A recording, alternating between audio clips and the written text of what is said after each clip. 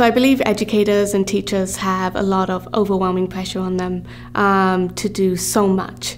And I think essentially it's not about doing it alone. It's about us working as a team, the school district and many of the outside agencies and referral agencies that are available to help.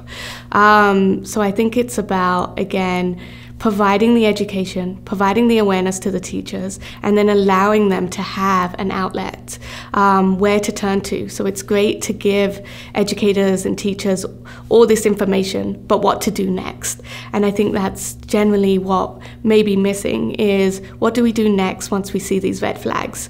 And that's where, again, I encourage reaching out to agencies that are available to provide services to youth, that can come in and provide that one-on-one, and what does that look like?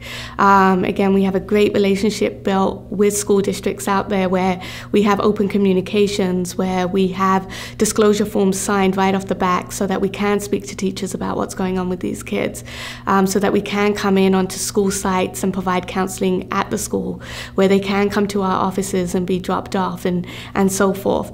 So it's about using the teams that are out there and really knowing where to go and say, hey, I have this kid, he needs help, he has a counsellor at the school, he has this, he has that, but there seems to be more going on. What can we do?